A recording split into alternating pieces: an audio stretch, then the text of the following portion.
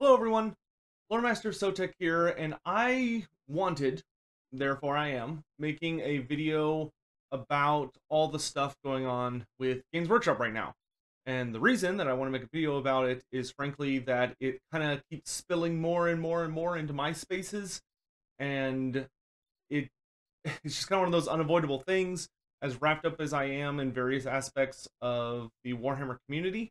So I am trying my best to get out ahead of it and to put my thoughts out because I keep getting asked about it, and hopefully I can just direct people to this video instead of having to just constantly repeat myself over and over and over because it's like a lot.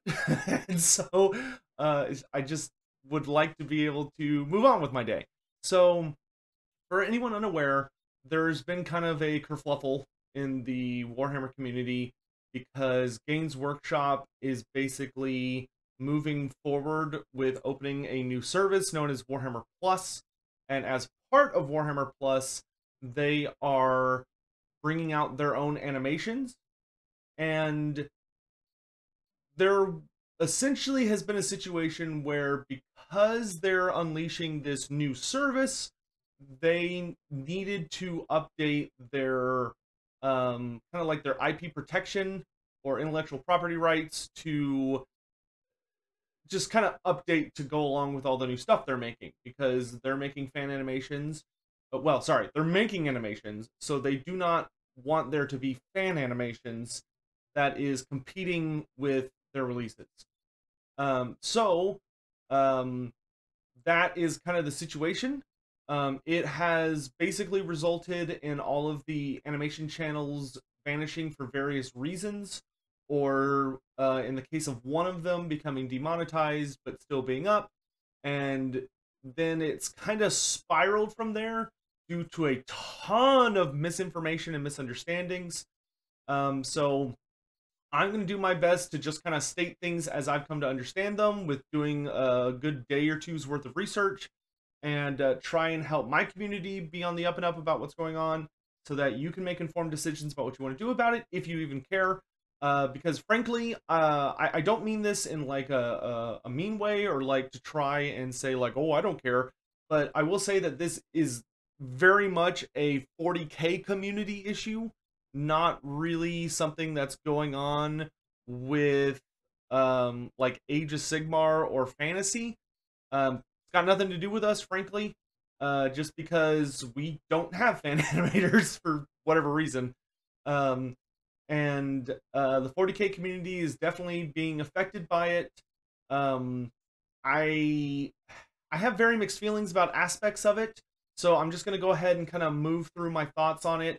But the general timeline that I think it's important to be aware of so that you can avoid misinformation and misunderstanding is basically that um, Games Workshop seems to, granted, this is me speculating, but it seems that Games Workshop was trying to do right by the community. And they were trying to do what I think all of us would agree is a good thing, by hiring everyone that they considered to be competition. Because that's what you want, right? If a company's going to come out and tell someone, hey, you can't do that because that threatens our copyright, then if that person's enough of a threat to shut down, then you should just hire them. Because clearly they make a good enough product that you want it. And that's what they did. Games Workshop went around to every single one of the 40K animations that they wanted to have, and they offered them to come work for them. The stipulations of the deal seem to be that they told them, okay, you need to, like, you're going to come work for us. You're not allowed to talk about what we're going to be doing because you're under, you know, embargoes or NDAs or whatever. And I guess it would be an NDA, not an embargo at that point. But we'll pay you money and all this stuff. Now, we don't know the terms of the deal. Whether or not that's our business is debatable. Hopefully these people are being compensated fairly. I have not heard anything from animators about, I have not seen any credible information that Games Workshop is not paying them well or compensating them fairly for their work. But ultimately, that was the situation, and some cracks started to appear due to two scenarios, both of which I don't think were huge deals. There's a YouTube creator by the name of Absolutely Nothing, who is an animator who does 40K content. and Games Workshop came to him and said, "Hey, come work for us," and he declined. Not from he has a video out it, and I'll have the linking to everything I'm talking about in the description in the top comment. That way you can see this information for yourself. You know, whenever you're learning about situations, it's always good to do your own research and try and get first or second-hand sources, not fifth or sixth-hand sources. And I'm essentially a third-hand source at this point. So they came to him, offered him a deal. He refused due to personal reasons. I mean, in his video, he literally says essentially that I'm a full-time student and I want to pursue the education that I'm going after so I can, you know, do the life that I want, and being an employee of Games Workshop's Warhammer Plus system did not fit into that.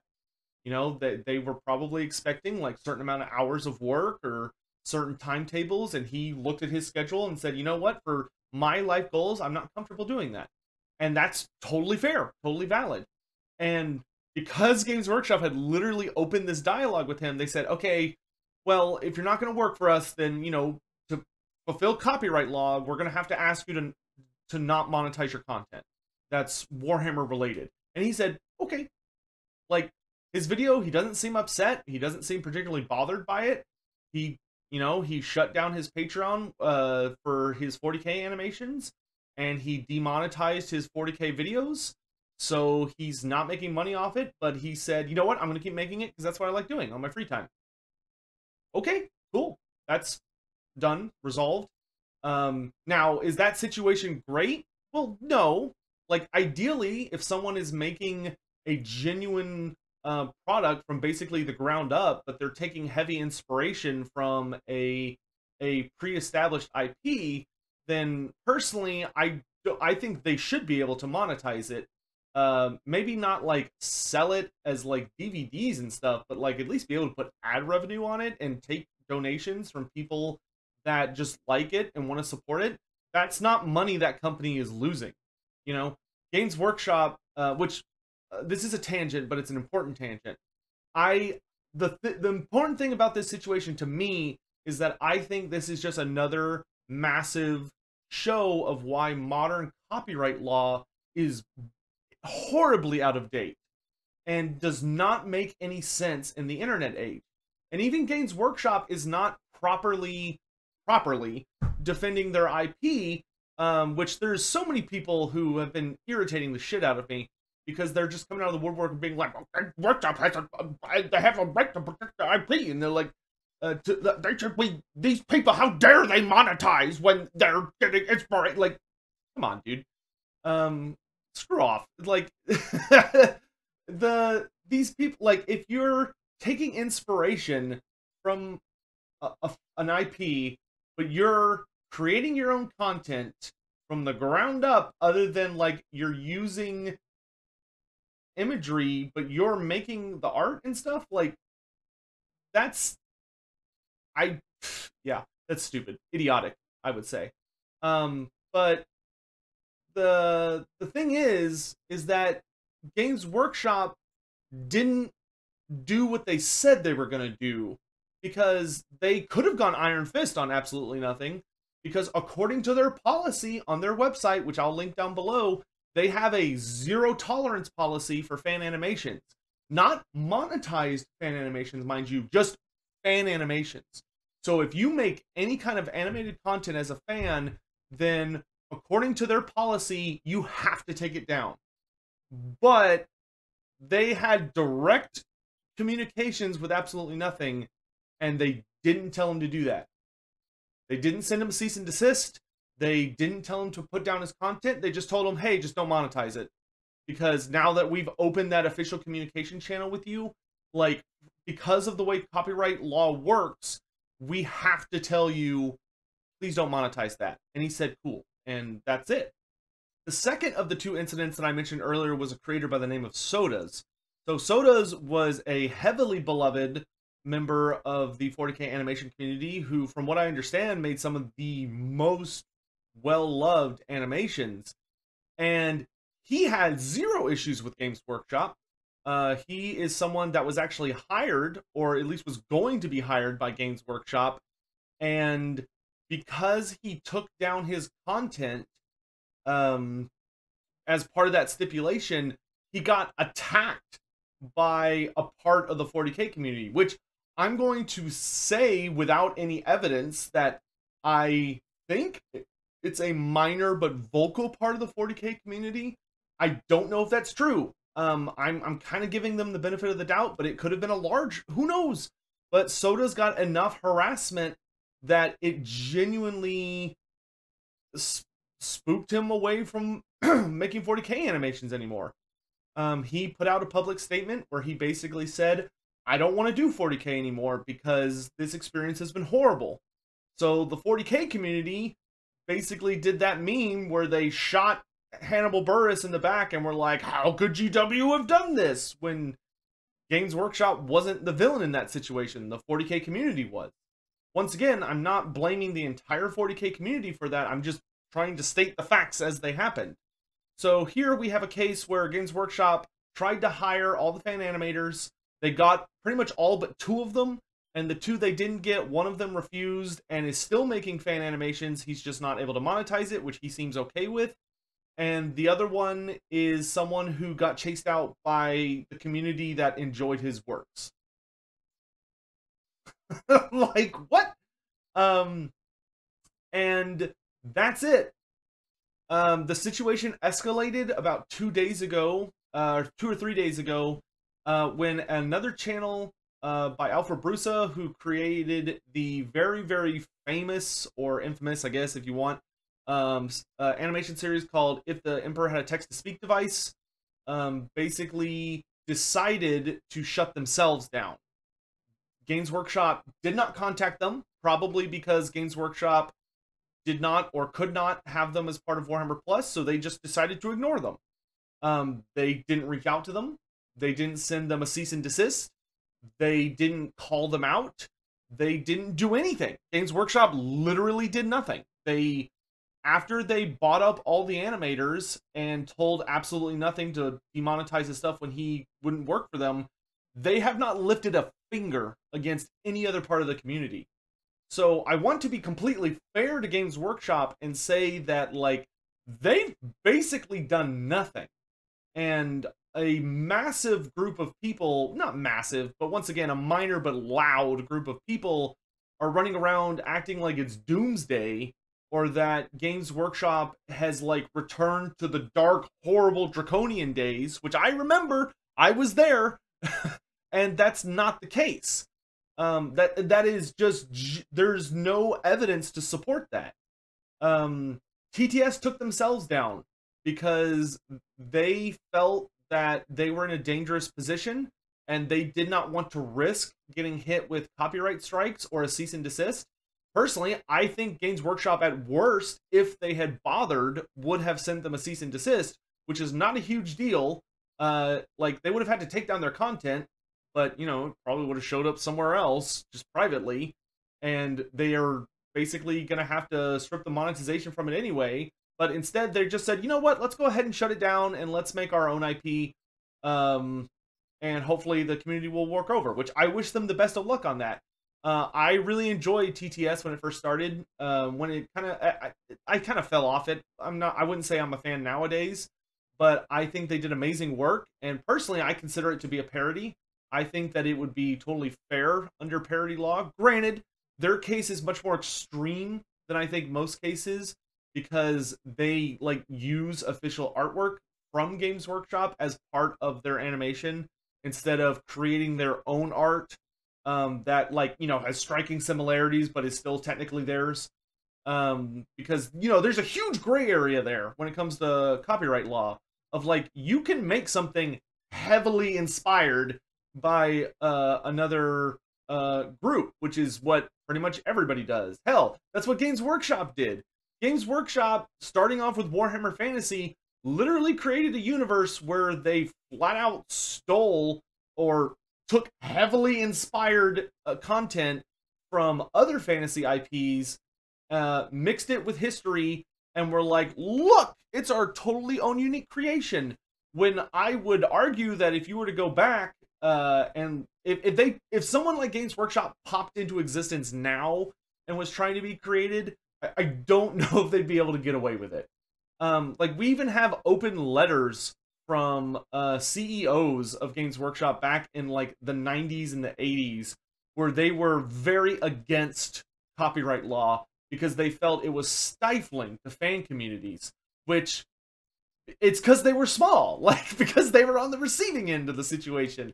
But as soon as I got big enough, they were like, "Oh, well, okay, now we've got a lot of money, so like we're on the dealing end, not the receiving end," which is just kind of the way these things work because copyright law is so stupid.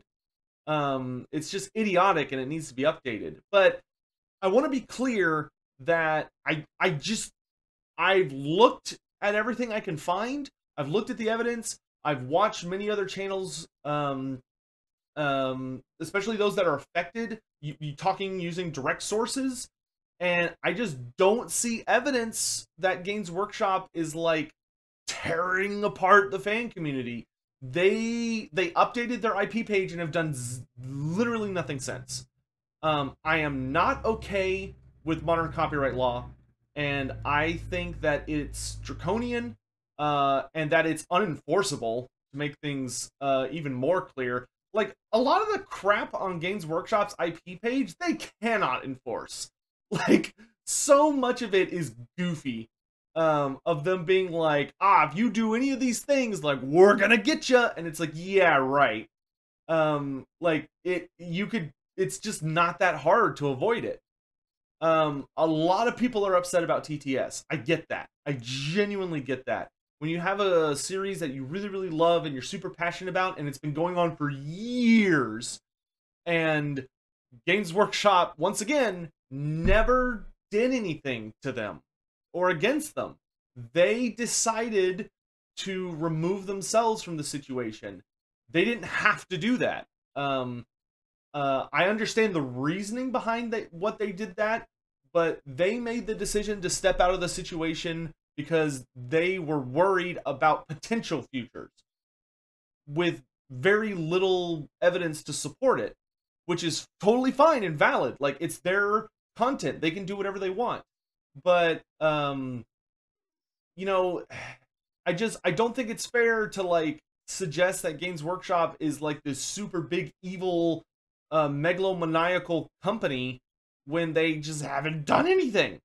However, I will say that I think it's totally valid to be upset with Games Workshop about Warhammer Plus devouring, like basically pulling a Nagash and just devouring all of these fan animators.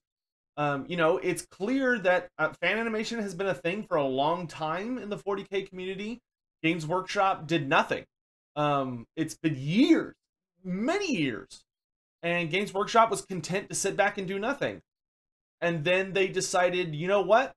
I bet we could make money from that. And so they swooped in and scooped it all up. But once again, they could have been way bigger assholes about it. They could have come out and just started throwing out cease and desist like it was like dollar bills at a strip club. But they didn't. They went and tried their genuine best, it seems, to hire all of these people, which I frankly commend them for. I realize that it's super shitty when there's something that you enjoy essentially for free. You know, I'm sure that not everyone who enjoyed these animations and is very upset at them being gone was a patron supporter or had ad block turned off. So they were probably consuming these videos and giving literally nothing back to the creators other than just like a view, I guess. Maybe they were nice and clicked the like button. But, you know, something free becoming put behind a paywall sucks. There's no denying that. And modern copyright as it exists sucks. And if you're upset with this situation, you do not like what Warhammer Plus is and represents of like Games Workshop trying to monetize fan content, because you could argue that's what they're doing. I think that's, I don't know if I'd 100% agree with that argument, but I understand it. Then don't support it. Like, you have the power, you have the right to refuse to support Games Workshop. If you want to boycott Warhammer Plus, or if you want to take it further and boycott everything Games Workshop related, that is totally valid. You know, you can buy minis from other companies, you can play other games, you can do all this stuff if you think that Games Workshop is doing predatory practices. That's totally valid and fair. And I've seen a surprising amount of people coming out of the woodwork trying to get upset at the people who are upset and being like, "Oh, they're being ridiculous. Like we shouldn't like Games Workshop hasn't done anything wrong, and these people trying to boycott them are childish and stupid." But it's like, dude, it's their money. They can do whatever they want with it. Fuck off. Like, if you're comfortable with the situation and you want to keep supporting Games Workshop because, like, you're either happy with the situation or you just don't care, fine, that's valid. Like, good for you. But, like, don't fucking act like the people who are wanting to boycott Games Workshop are somehow villainous, snidey children when they're just not comfortable supporting certain kinds of business practices. Like, fuck off, dude. It's their money, it's none of your business. But at the same time, to those of you who are upset with Games Workshop and who do think that there's something about the situation where you don't want to support them, don't mess with people who are enjoying the hobby still. Like, if a creator still is enjoying Warhammer content and is still covering Warhammer stuff or buying Warhammer stuff, that's their money. They can do whatever the fuck they want with it. Leave them the fuck alone. Like, mind your own business. Like, you can make an argument, you can come in and be like, hey, what are your thoughts on this? They don't have to talk about it. No one owes you an explanation. But there's just a lot of stupid shit happening, to be frank. Like, as far as I'm concerned, it just boils down to this. Copyright law is stupid, and it should be rewritten to make sense in the age of the internet, because currently it does not. I find that copyright law is way overly oppressive, and that people who are heavily inspired or just regularly inspired by an IP but create their own genuine content should be allowed to be paid by people who really enjoy that content. The idea that you shouldn't ever morally be allowed to monetize something because you took inspiration or heavy inspiration from another IP, to me, is absolute dog shit. And I think that's a horrible opinion, and you should be ashamed of yourself for not supporting people expressing their creativity. There's plenty of money in the world, and the idea that a megalithic company like Disney or Marvel or Games Workshop is like, oh, they're losing precious dollars because some guy on the internet is making a parody. Like, fuck off. They don't. What? That's not money they're going to get anyway, because they're not creating that content. That guy is. But as I've said, I don't think Games Workshop has done anything that warrants such a reaction. 2/3 of the things that people are really upset about, in that they lost sodas and they lost TTS, were self-inflicted. TTS took themselves out of the equation. Understandably, once again, but they made that decision. That's on them. That's their choice. Games Workshop, as far as I'm concerned and can tell, Games Workshop has not changed. Like, there are a lot of folks that just keep.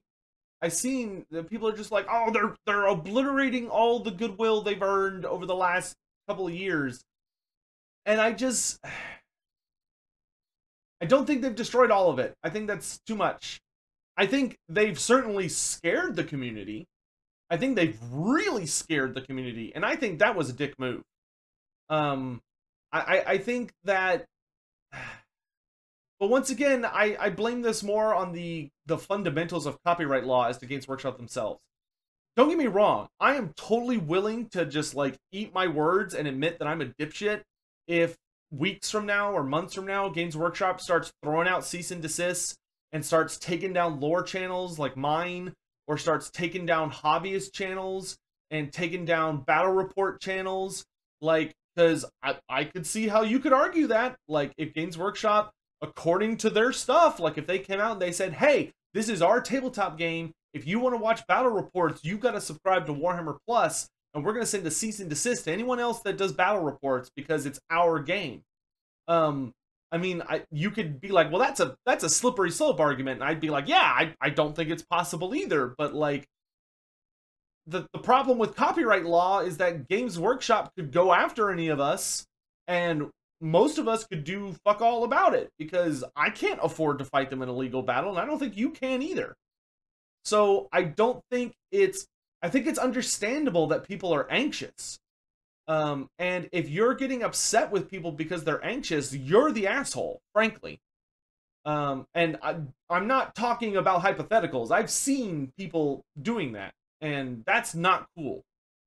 It's very understandable for people to be anxious about what Games Workshop is doing, because there's a titan moving that could easily squash them, and they have zero guarantees.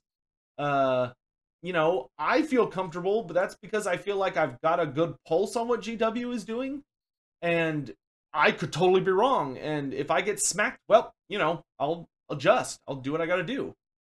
But I'm rambling. That's all I have to say on the subject. Hopefully my opinion is clear enough. Once again, if you want to boycott Games Workshop, that's totally fine and valid, and I wish you the best of luck. If you want to express your opinion to them, I know that GW, I believe, has a physical mail address that you can send complaints to the company. However, I would heavily advise you to send a sternly worded letter, not a flame message. Like, it should probably be respectful, even if sternly worded. You probably should try and be a little diplomatic, even if you're upset, but just express that you're upset by saying that. And don't attack employees. That's fucked up and not okay. Don't send death threats. Don't attack employees. Don't attack the Warhammer community Twitter page. Those people are literally grunts. They did not do this to you. They are not on the legal team at Games Workshop. They don't make the rules. Leave them alone. They have nothing to do with this. Like, don't go on Twitter tracking down Games Workshop employees and harassing them. Don't be a douche to the person at your local GW store if you choose to keep shopping there. And if you don't care about this, that's totally fine. But I also think you should be respectful to the people that are worried. And to the many people out there who are fan creators, whether you're like a VTuber that's Warhammer inspired, or a lore channel, or you do battle reports, or you're a hobbyist that builds and paints minis, or you're someone that shows off Games Workshop books because you've got like a partnership with them, even though your partnership with them, according to their IP website, you're breaking their IP content rules, and they don't have any stipulations in their IP policies about YouTubers, so there doesn't seem to be a gray area for you, but they're totally supporting you. So, you know, that's why to me, their IP page is literally just legal jargon. I don't think it's a threat. I think it's just like the shit that some lawyer was like, you have to have this. And someone up there was like, oh, okay. And then they just posted it up there and didn't think about it. And I understand why it makes people anxious, but I genuinely do not see evidence nor think that Games Workshop is about to start ripping the community to pieces. So there's no need to panic, in my opinion. Granted, it's just my opinion. You may think I'm a dipshit. That's totally fine. I don't care. If you are anxious about it and you say, you know what, this is a lot of anxiety and pressure, I'm not comfortable with this, and I want to change my content to be something not Games Workshop affiliated, that's great. It's totally fair. I understand that. Good on you. You got to do what you got to do. I still feel comfortable revolving my channel around Warhammer. And I don't intend on changing it anytime soon, but I also have a video game that technically is the focus of my channel. Games Workshop doesn't even support Warhammer Fantasy anymore. And before you say Warhammer the Old World is not the same as Warhammer Fantasy. Those are two distinct things. The same universe, but there are going to be significant changes. There's going to be changes to the lore, there's going to be changes to the playable factions, there's going to be changes to the characters. It's not going to be the same. A lot of the stuff that I cover and the stories I tell are not, and that's okay. Like, I'm not freaking out about it. I'm not upset about it. I'm curious to see what they're going to do. But like that's just the thing. is that if you are a 40K animator specifically, then yes, I think you have a right to be concerned and paying attention to what's going on.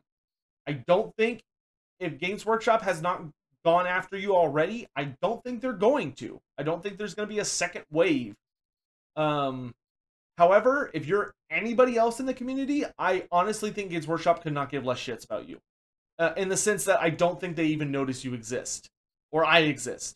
I don't think they give a crap about the lore channels. I don't think they give a crap about painting channels or hobbyist channels or battle report channels or any of that. I think as far as they're concerned, we're free advertising and they're content to keep us around. So until that changes, that's all I have to say on the subject. I hope this has been educational. Probably not, since I was rambling and only had bullet points instead of an actual script. But yeah, that's all I have to say, and I'll see you guys around. Thanks for watching.